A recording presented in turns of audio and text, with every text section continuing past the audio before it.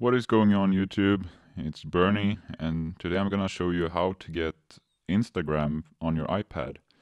We all know that there's no official Instagram app for the iPad, but there's still a way to get the app on there.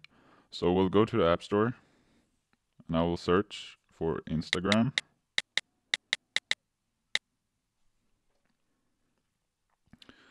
And as you can see, there's no Instagram app. But what we can do is up in the left corner where it says iPad only, we can change it to iPhone only. And then you will see the iPhone apps. So now we will see the Instagram app, and then we can go ahead and download that.